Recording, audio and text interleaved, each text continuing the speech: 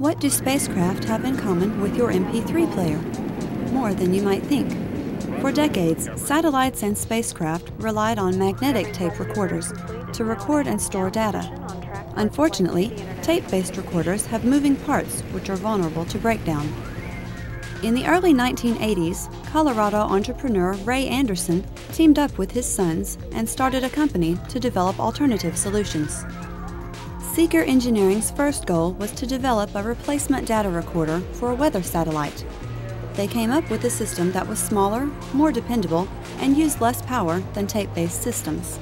Back then, the idea was we could replace that tape unit with a solid-state equivalent and put lots of these together, just like the RAM in your computer, and replace these tape drive systems. And so it was truly a novel concept of using a solid state to replace a mechanical moving device.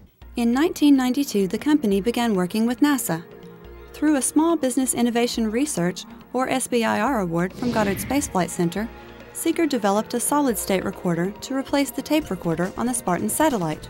The partnership resulted in a flash memory unit, similar to the type of memory in some of today's modern portable media players, which recorded data from an inflatable antenna experiment deployed on the Spartan platform during STS-77 in May 1996. With the expertise gained from designing solid-state recorders, SEAKR Engineering soon expanded into other areas of electronics, specifically built to withstand the rigors of spaceflight. Hardware from the company has flown on numerous NASA spacecraft, including planetary probes, satellites, space shuttles, and the world's largest orbiting laboratory.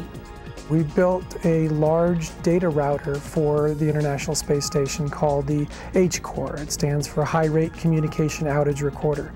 And it actually acts as a large data switch on the high rate data link bus on station. So it allows all the different nodes within the station to route their science and communication data to one large memory buffer. The firm's work in the field of space-based electronics has also led them to offer more down-to-earth solutions, including solid-state flight and data recorders for aircraft. And now SEAKR is developing another type of space-based technology to enable voice, video, and data communications between satellites using standards developed for the Internet. The firm is partnering with Cisco Systems on a space-hardened router.